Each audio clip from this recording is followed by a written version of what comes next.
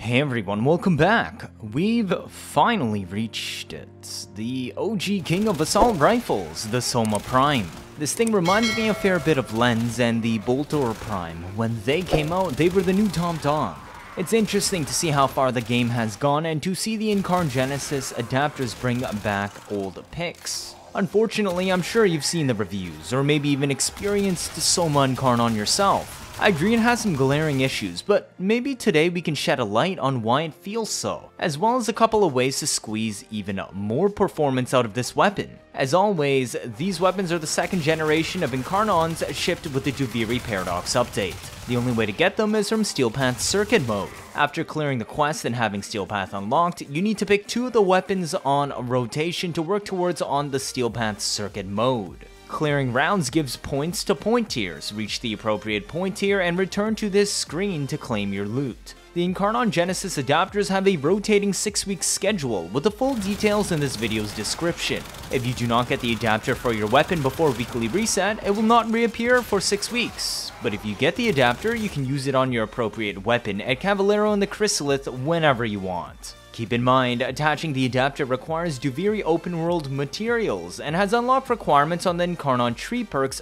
just like the original Incarnon weapons from the Angels update as well. The Soma's gimmick is that it becomes a Boltor Incarnon, except heavily status based. It becomes a hit scan rifle shotgun with near unnoticeable fall off. It has an 8-8 multi-shot dropping to 10% base crit chance from 30. 2.8% status per pellet, and for some reason going up to base 3.4 times crit damage. The fire rate also drops to 7. The weirdest thing about the Incarnon mode is how there is no crit chance in Incarnon evolution perks, so the massive crit damage stat is hard to take advantage of without Harrow or an Arcane Avenger combat discipline setup to damage yourself and trigger a flat 45% crit buff. The builds I go over today ignore the frame we're using and do not consider Arcane Avenger in play unless I'm explicitly going over interactions. The Incarnon mode has notoriously bigger recoil than the normal mode and also has a fair amount of spread. However, since the raw damage is so much higher at 240 with 30 damage per pellet, the spread is appreciable against crowds. The slash weight also increases from 50 to 60%, but this is mostly irrelevant due to very low status per pellet, and we even end up sourcing more slash from Hunter munitions than natural, despite just 10% crit chance. The normal mode Soma is very viable due to stronger Incarnon evolution perks. However, if you use the Incarnon mode, I would strongly recommend doubling up on fire rate with one weapon mod and arcane acceleration on your frame. All showcases today using Incarnon mode were actually done without arcane acceleration. The Incarnon perks are not too complicated to pick this time. As always, perk 1 is shoot heads to build a meter yada yada. You can activate this on an even partial bar and it will give the corresponding partial Incarnon magazine amount. You can alt fire an Incarnon to exit early, but it dumps your bar.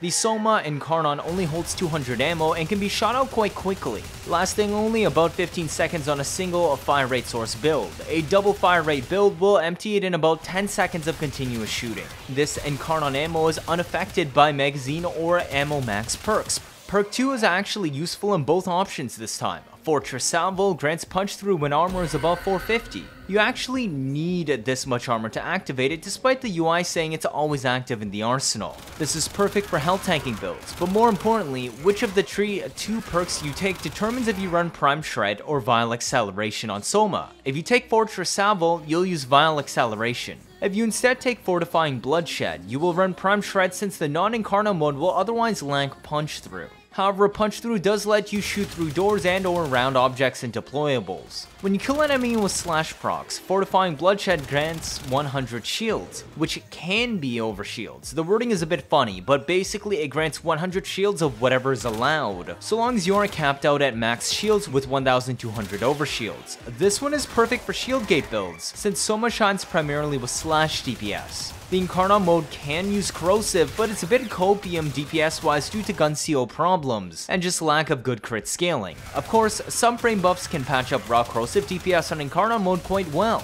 but I'm trying to benchmark the weapon in a vacuum. Perk 3 has one useless option. It's the plus 50% accuracy. The slight spread actually helps Soma crowd clear better. If you really want to kill something, just get closer to it. Soma is still a rifle, and not a shotgun, and thus only has slight spread on the Incarnon mode. It's still very easy to land headshots and close range head sprays as needed. The Incarnon mode has significantly more recoil than normal, however if you can fit Stabilizer in the Axilis, it's very manageable. If you're running a deadhead setup, then you can even remove 100% of the recoil and won't ever need kinetic battles minus 50%. However, Stabilizer alone is already controllable enough, so I instead opted for Rapid Reinforcement for plus 50% reload speed, since this also affects the Incarnon mode transformation animation. Perk 4 is the DPS calculator one. I'm just gonna display this on the screen. Thank you Ninjase, Sealy, and a few others for running the calculations on which Evo 4 perk works best on a Viral Hunter Munition Soma setup, be it Incarnon mode or not. Incarnon mode is actually always better than non-Incarnon Soma. The gap is consistently about 1.5 times more damage, albeit I'd say the non-Incarnon feels better. The gold cells are the highest DPS setups for Incarnon mode and normal mode. I'll explain the Hata-Satya bottom row later, so just wait. Fresh Havoc is always the best option. It increases the innate damage of normal mode from 12 to 22 due to the second perk tree to 34 and increases the base 30 damage per pellet of the Incarnon mode to 40 due to the second perk tree to 52. For non-GunCO builds, this perk is a 54.5% total damage increase on normal mode and a 30% total damage increase on Incarnon mode. GunCO is not good on Soma, because most of its damage comes from innate damage buffs from perk 2 and 4, instead of the weapon itself. GunCO ignores these innate damage buffs, making it give much less bonus damage than it should. It isn't as bad as Bursted Incarnon's GunCO problem I mentioned in my previous video, but it's still bad enough that on normal build, Saryn does a slightly more damage than GunCO without having to deal with external primers. Keeping things simple. Avoid GunCO on Soma Incarnon builds in general, so you don't have to deal with funky math. Soma is not a good heat inherent or raw viral DPS weapon for killing dem lists, even if it can, having only 1680 raw damage per second unmodded and shit crits and status, whereas Bursted Incarnon was at 2200 raw damage per second unmodded. Bursted Incarnon also had way better crits and status. Bursted also was nowhere near being a top tier weapon, but rather the safe general good pick of Incarnons. Hopefully this puts into perspective why I wouldn't recommend trying encumber shenanigans with Soma. Keep in mind the bottom most row includes Hata-Satya calculations. Hata-Satya cannot activate, nor is carried over to the Incarnon mode under normal circumstances. This table proves that Fresh Havoc is always the best option even without Hata-Satya. Also, keep in mind that Elemental Balance sets Soma to 24% status and doesn't add 24%. The base form is already 20%, and the Incarnon mode is already 2.8. The 24% on Incarnon mode is split across the 8 pellets and only bumps it up to 3% base status each, which is basically useless for improvements. Zeroed in also isn't worth it when Incarnon mode cannot crit properly to start with and is diluted by Soma's massive original 3 times and 3.4 times crit damage stat. This is the big one. Zephyr Tornadoes can stack Hata-Satya while Soma is in Incarnon form. Saryn's Toxin Lash can also. This is very similar behavior to Toward Infinite Ammo with Zephyr and Saryn at the moment. No, Zada's Whisper does not work with this. So not only do you get to stack Hata-Satya and Tornadoes, but now your crits are 3 times higher even in Incarnon mode. Saryn does get the Toxic Lash dot though, that triple dip, so that's still super powerful even without crit inherent. Yes, all of these are bugs. No, I don't know when they'll get patched, but enjoy it while it lasts. For all Viral Hunter Munition setups, the optimal flex slot mods are Prime Shred and Critical Delay. Vile Acceleration is used instead of Prime Shred if you're using the Punch Through perk on the second tree. If you're using Zephyr or Saryn, you just replace Critical Delay on Incarnon mode with Hata-Satya. That's it. If you choose to put Nourish on any frame, you drop the 2 viral mods for Amalgam Serration and Critical Delay for normal mode of Soma. You drop the 2 viral mods for Amalgam Serration and Hammer Shot on the Incarnon mode if you're not using Zephyr or Saryn. If Zephyr or Saryn Incarnon mode with Nourish, then you will drop the viral mods for Amalgam Serration and Critical Delay, just like before. These will push normal mode Soma to 240% crit chance, and Incarnon mode Soma to 80% crit chance. Arcane Avenger Combat Discipline is always an option to make Incarnon consistently reach 100% CC to take advantage of the monstrous crit damage stats. Let's get into the builds, as they're quite simple.